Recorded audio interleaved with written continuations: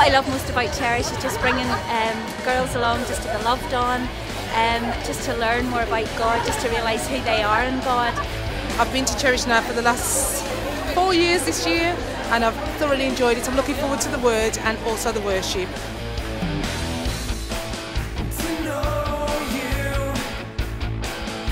I'm really looking forward to Christine Kane, just because she's so inspiring and her books are brilliant. I'm looking forward to seeing what God's got in store for me and seeing His plan unravel this week.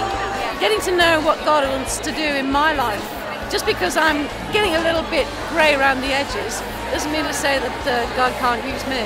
Yeah, well, I'm looking for all the exciting things that all my friends they've been telling me about this place. This is my second Cherish and I'm just so excited to be here. What I love most is the worship and the teaching. It's fantastic.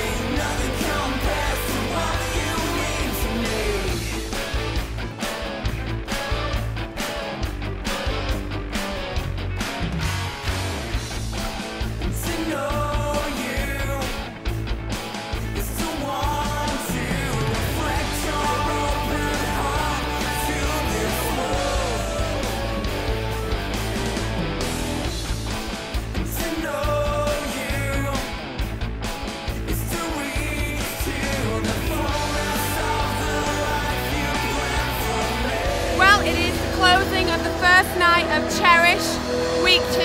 It's been an amazing evening. We have touched heaven and I am absolutely certain of that. Already miracles, already many salvations, already lives are changed, and that's just on the opening night. You know, God spoke to us tonight as I ministered in the word to the women. How there are we? Are you all there? Are you half there? Are you part there? Because I'll tell you one thing, God is all there. And if you draw near to Him, He definitely will match that and draw near to you.